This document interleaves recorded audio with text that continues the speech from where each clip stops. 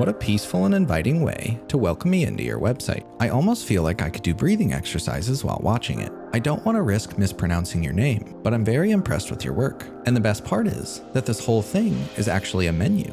And when you click on a shape, it reveals a project this person has worked on. I certainly don't have time to get to all that today, but since I've been needing some Zen shapes in my life lately, I want to know how to recreate them. I know I'll need a wrapper, and I'll need to put 7 shapes inside. I want the body of the page to take up all of the available area, and I want to place the wrapper in the center. I don't know what aspect ratio they use for their wrapper, but I figure the golden ratio is a good place to start. I'll give my shapes a default size and background color so I can actually see them. I want them to be able to move around freely like the wind, so I'll set their position to absolute. Since I'm using percentages for their sizes and positions, I need all of that to be relative to the wrapper rather than the whole body, so I'll have to set the wrapper's position to relative. I know that the position, size, and roundness are going to be shifting around a lot, so I'll tell those properties to transition smoothly.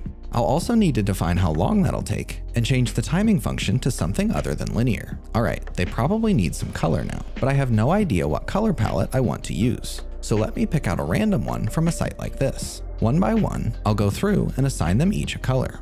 Now here's where things get interesting. As I'm watching these shapes morph back and forth, I notice a few different things are going on. The first is that there are 3 different configurations that these shapes can take on. The second is that within each configuration, the roundness of the shapes is also changing.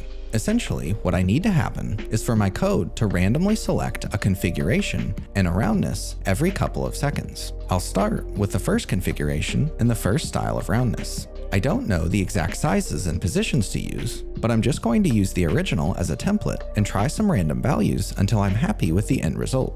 Alright, how about configuration number 2? Skipping over about 20 minutes of random attempts, here's what I landed on. And I see one of the styles of roundness is actually no roundness at all. So why don't I use that for roundness option number 2? I can repeat this process for the remaining options, including the last set of roundnesses that actually involves varying the roundness on different sides of each shape. Now that I've got all the sets complete, I need to figure out a way to morph them between each other.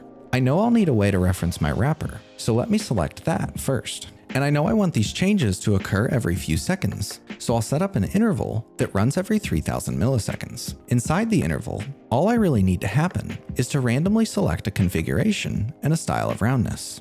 Not a big deal, I can just copy and paste a random number function from Stack Overflow. There's just one last issue to take care of. Some of the combinations don't quite match up with the original. I need a way to restrict the possible combinations down to the ones I want. So why don't I just create a list of the combinations that work and exclude the rest? Now, instead of selecting completely random values, I can simply select a random pair from the list and use those values to update my data attributes. If I wanted to get even fancier, I could keep track of the last selected combination and create a new function that would guarantee the same one wouldn't be selected twice in a row. All that's left is watching our shapes, taking a few deep breaths, and remembering that everything is going to be okay.